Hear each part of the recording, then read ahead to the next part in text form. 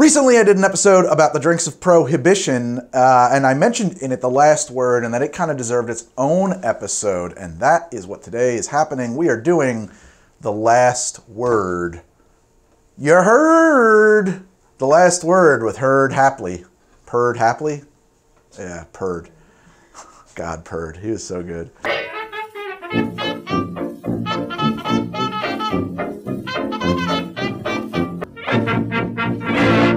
Today on How to Drink, I'm going to tackle the last word. It is a Prohibition cocktail, a real comeback story. It's a very famous cocktail now. I mean, maybe it's not very famous, but certainly amongst cocktail nerds, it is well known and respected. The last word actually is sort of a formula that you can very easily swap different ingredients out as long as you have some understanding about how those ingredients are playing in that drink and come up with the kind of innumerable variations on it. There's probably even more famous variations of a last word than the last word itself. The last word is gin, chartreuse, maraschino, and lime juice in equal parts. But there's also the final word, which we did on the show, and I couldn't pronounce. I made a variation on it for Avengers Endgame that I called an Endgame. And a lot of famous bartenders, you might call star-tenders, have their own spins on it. And so it's kind of become called a bartender's handshake. It is a Prohibition cocktail that was invented at the Detroit Athletic Club, which apparently was a good place to get a drink during Prohibition. It was very popular at the time, and over the years faded into a bit of obscurity. In 2005, Murray Stenson of the Zig Zag out in Seattle was looking through a copy he had of Ted Saucier's Bottoms Up, which is a 1951 cocktail manual for inspiration, old drinks to revive ideas, and he came across the last word, mixed one up and liked it, put it on the menu. It caught on. That was on the West Coast, and then, if I'm not mistaken, Audrey Saunders wound up putting it on the menu at Pegu Club, which brought it to the East Coast, or brought it back to the East Coast. It kind of caught on by like wildfire around these two epicenters of cocktail culture of the mid-2000s. And the rest is, as they say, history.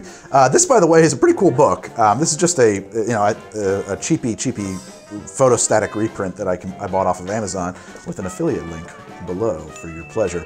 I would have preferred a color version because it's book Ted Saucier. His name is extremely apropos since this is a very saucy book. It's filled with lovely marginalia of pin-up gals. And just a lot of cocktails arranged in alphabetical order. So it's an interesting window into history. The last word, courtesy, Detroit Athletic Club, Detroit. Is that the right way to say Detroit? Is it Detroit, Detroit, or Detroit? It is a French word. You know that it means the three rivers, Detroit? If you look at the Louisiana Purchase, it was part of the Louisiana Purchase. It was a French city. Detroit is Detroit. Sorry, you didn't know that? Anyway, Detroit. The cocktail was introduced around here. Around here. It's a book, man. It travels. What the fuck is that? This cocktail was introduced around here, about 30 years ago. It's presented here as quarter dry gin, quarter maraschino, quarter chartreuse, quarter lime juice, ice, served in a cocktail glass.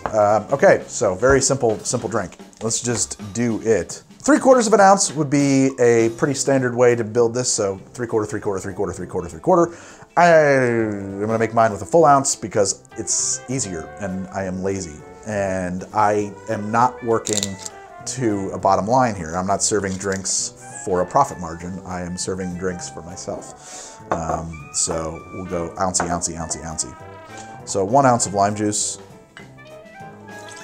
What? I don't know about your house, but around here, lime juice, you know. When a recipe calls for, add some lime juice to that curry, I just throw some gin in there. No, sorry, 1 ounce of London dry gin.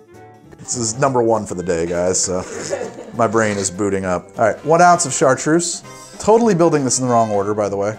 We definitely should have started with lime juice. And that's really just down to this principle that you're supposed to pour your cheapest ingredients first, so that if you mess up along the way, you're not throwing out your very expensive chartreuse. I had an entire bottle of this fall off of that shelf and shatter. It was one of the saddest days of my life. 1 ounce of maraschino. Is it maraschino or maraschino? That is a great question. I suppose there's an argument to be made that if you were pronouncing the word in English, it is an English word and you should say maraschino, but it's an Italian word, and if you're pronouncing it in Italian, it would be pronounced maraschino. So, everybody I know goes with maraschino. A lime. 1 ounce of lime juice. Lime juice, come on down.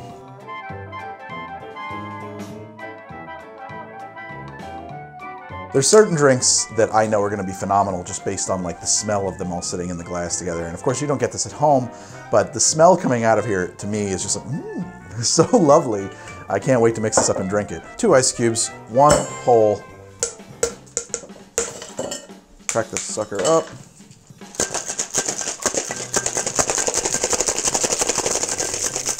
With a Nick and Nora glass on this one. I'm gonna double strain that, not because I particularly need to, but because I'm trying to go fast.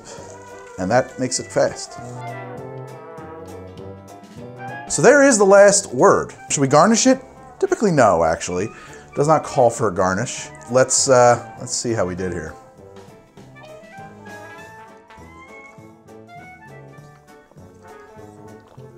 Yeah, I love that. It's a wonderful drink. I love that drink. I mean, it doesn't have a very long evolution, right? I'd say it's like the flavor is in and out of your mouth mostly in about 10 seconds, 15 seconds, which is pretty short by cocktail standards.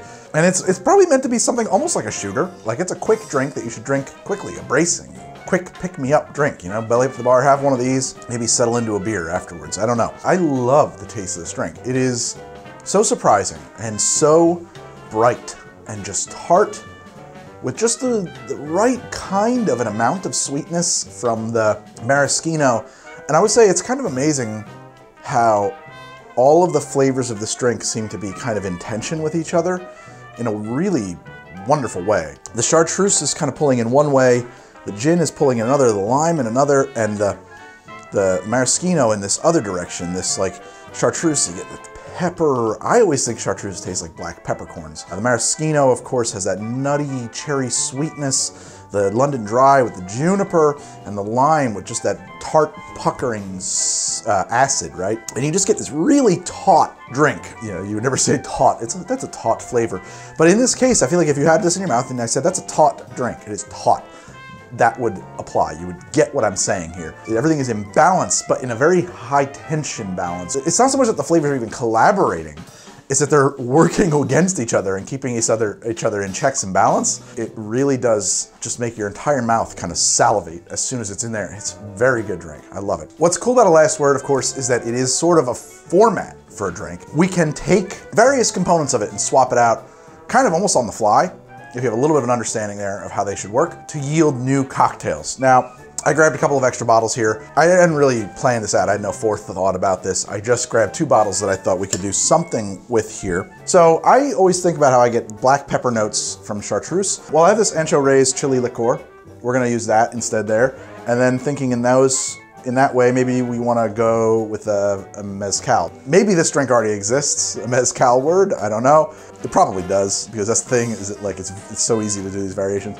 I don't know if it's gonna be good or not, but let's just mix it up and see if it is good. I was considering, you know, what's my citrus source gonna be here?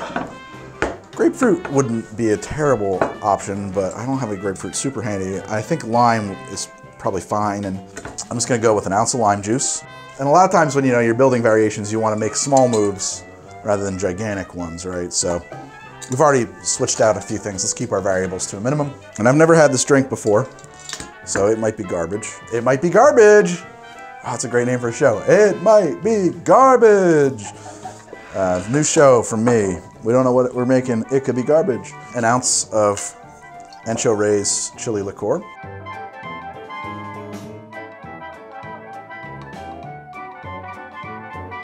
An ounce of Vida Mezcal. And an ounce of maraschino. Let's put some ice in it.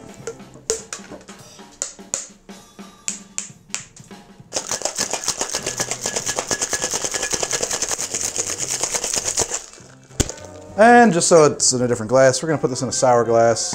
Maybe not exactly the right glass for this drink, but again, I don't know what we have here, so. Could do worse, not the worst glass. Woo! Smell, and it really is, right away, this drink fills the room with its presence. The unnamed how to drink last word variation #1. That's a great drink. That's not bad at all. That's definitely somebody's jam. I think it's missing the chartreuse though. I think you'd want to split the Ancho Reyes and the chartreuse if I was to make that again, and I'm not going to, but it's not bad. I like it a lot. Let's go actually with the notes really quick. You get smoky, spicy mezcal, tempered by lime. You get like a heat from the ancho-rays. This is much more a collaborative thing than this. The end result here is mostly helping the mezcal, moderating it in some ways, because I can find smoky drinks overpowering. I don't find this overpowering at all, but lengthening it, it's almost like it takes that mezcal smoke, that punch, and slows it down and helps it unfold over time instead of it hitting you all at once. I like this a lot, actually. I think this is a great drink. I think both are viable. I think I like it better with chartreuse. I would have to do another build again. So if you're doing a 1 ounce mezcal, 1 ounce lime, then I would do a 1/2 ounce chartreuse with a 1/2 ounce of the ancho-rays. I think that would be the drink that I would really like to see come from this. Should we just do a third drink in this episode? It'd be crazy, it'd be crazy. Who would do such a thing, another drink in this episode? Oh my God. Okay, sure, why not? Third drink in this episode. So this is that variation, but made splitting the ancho-rays with chartreuse. Visually, it of course reads much closer to a last word. Let's see if it's any good. I like that a lot. I think that's a really cool drink. I think that splitting the chartreuse with the ancho-rays, you get a different note up front from the chartreuse that is missing here, which this drink, it makes this drink feel a little bit one-dimensional. Not bad, but a little bit one-dimensional. Here, I like that. I also I'm not a huge fan of like a mouth burn, like from pepper, which the ancho-rays is what you're getting here. This is like got some like, it's like chili, you know, like it burns like spicy food. Not bad, but in a way that I personally am not a huge fan of in a drink. I'm not a big fan of like jalapeno infusions in cocktails and chili pepper infusions in cocktails. Just on a personal note, I know a lot of people like them. That's what I was saying is that like, this is somebody's favorite drink. It's a good drink that just isn't for me. This is the version that I like a lot better. I think that if you're just interested in mixology and you're just getting started, a last word is a really cool thing to study because it gives you like a framework to work from. You know, your page isn't so blank, you know, it's not like that you have an infinite number of options. You have a framework, you got to fill these blanks. It's a little bit like Mad Libs, and that helps you understand the role that the various components all play in the drink. Because if you don't understand that, you know, oh, it's 4 things, equal parts. So I'm gonna make my last word variation with a bottle of rum, some rye, some vermouth, and some Irish cream. That will be a very bad drink. Probably, actually, I don't know now that I'm thinking about it. But, so the last word works if you understand the formula and how the different stuff in it is playing. And yeah, sure, not every cocktail is going to be built off of an existing formula. That formula can teach you some things, I think. I don't know. I've never had to make drinks professionally for people in a bar setting, so everything I'm telling you could be a lie. I'm on Twitter at How to Drink. I'm on Instagram at How to Drink. I'm on Patreon at patreon.com/howtodrink. Yeah, I'm on Twitch at twitch.tv/Greg from HTD. That's the best place to hang out with me. Also, if you don't like Twitch for some reason, but you want to see what I'm doing on Twitch, you can check that out at my second channel, H2D2. All of my barware is provided by Barfly Mixology Gear. They make pretty great stuff, and there's an affiliate link down there in that pinned comment. Well, that's the last word with Greg. I'm coming for you, Lawrence. I'm coming for your show. Your time slot will be mine. You and me, Lawrence O'Donnell. Hell in a Cell. I think I could take Lawrence O'Donnell in a fight. Not that anybody was asking.